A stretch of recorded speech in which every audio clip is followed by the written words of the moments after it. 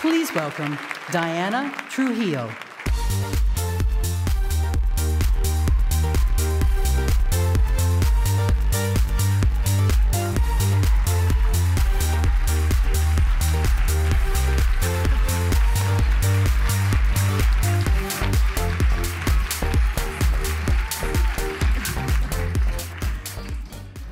Thank you. For the last 18 years, I have introduced myself as Diana, like you just heard it, or Diana. But my actual name is Lady.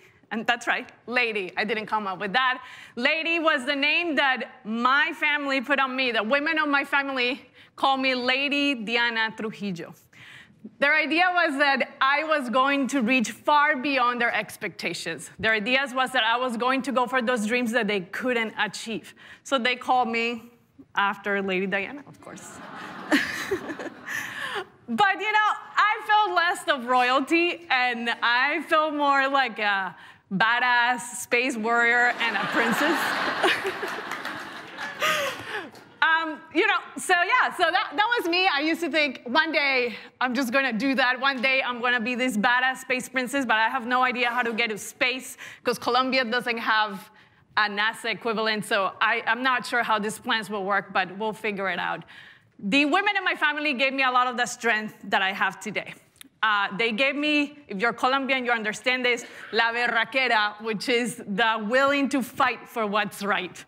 And you know, they pour everything on us. They gave me everything they had. And for 3 generations, the women in my family built a family, built a business, built a home. For 3 generations, the women in my family started with nothing, and they succeeded. And for 3 generations, as soon as they succeeded, the men of my family left them. And they left them with nothing. They left them with nothing, but what they didn't realize is that they left me with 3 gifts, which I'm sure they didn't think they were gifts. They were shaping me into something else, supposedly, but the first thing is they used to say I was altanera. Altanera means extremely disrespectful to men. I got that crown, this is what I feel now, like the queen princess. I got that crown because I will not keep my mouth shut when they will mistreat the women in my family, especially when they will abuse them.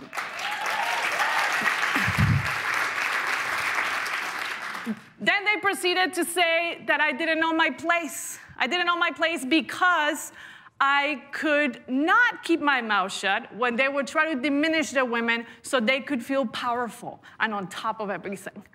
And then they said the thing that made me very confused also is, you're not a girl. You don't look like a girl. You don't dress like a girl. You're not exposing your body as you should as a girl. I'm like, no, that makes me feel uncomfortable. I don't want to display my body that way.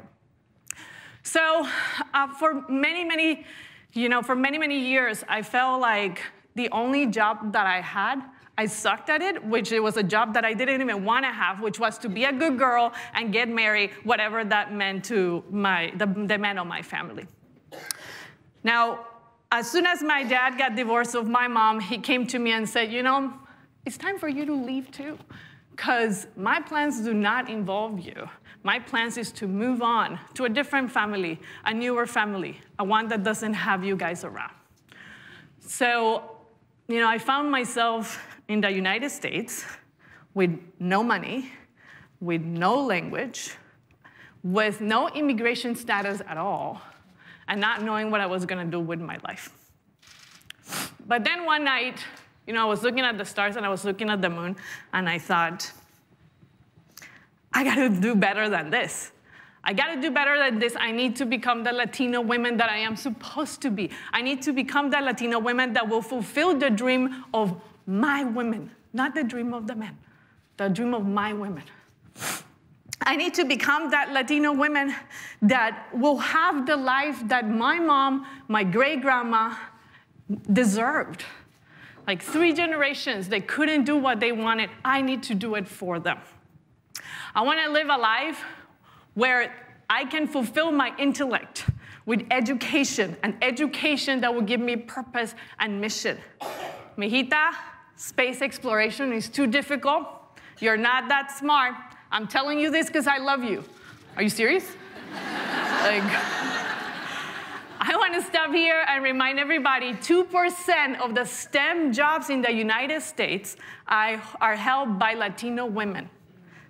We need to increase that. We need to increase that, and we think about, like, where is it coming from? Well, your entire life, your parents, your dad, the men of the family tell you that you aren't good enough, you're not that smart. Let that Lego for your brother, not for you. You play with the dolls. I also wanted to live a life where I can work on a task that I chose, a task that will give me meaning to me, not a task that it was specifically designed for my role. I wanted to live a life where I could have everything, where I could have my family, and I could also have a career. Mijita, pick a simple career if you don't want your man to cheat on you, because he will feel less than you if you're too busy and if you're more successful than him. It's like, so am I supposed to be submissive? Because that's not the word that defines me. I'm supposed to be altanera, which was a little bit better than submissive in some cases. So I wanted to live a life where I can do what it was morally correct and not feel defiant or out of place. I wanted to live a life where my whole self is sufficient, and I don't have to feel like I need to adjust myself because I speak too much or because I speak too fast or because I speak up. Mijita, is not what you said, is how you said it. I'm like, I think it's because I said something, is what you mean.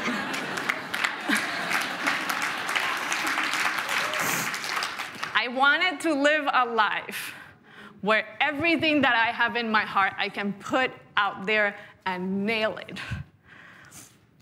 I wanted to be my space burger.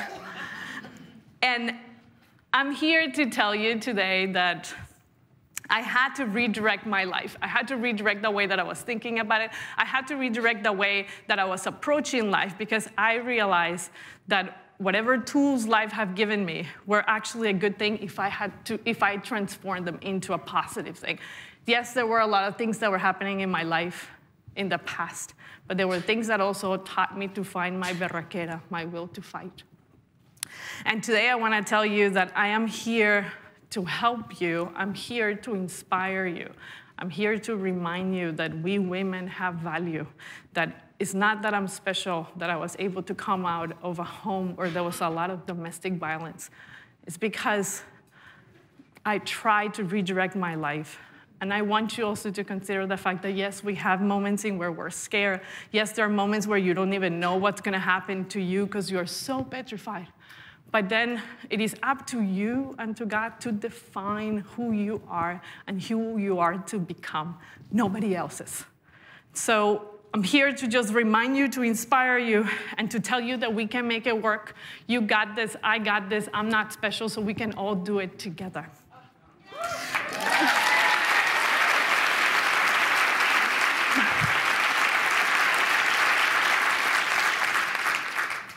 Today, I am part of an international teams of scientists and engineers.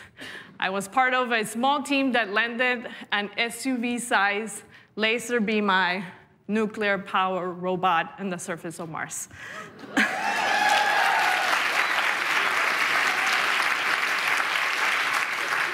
And like the video said, I am now also part of a team that is tasked to discover or to answer one of the most fundamental questions that we all have, which is there life out there?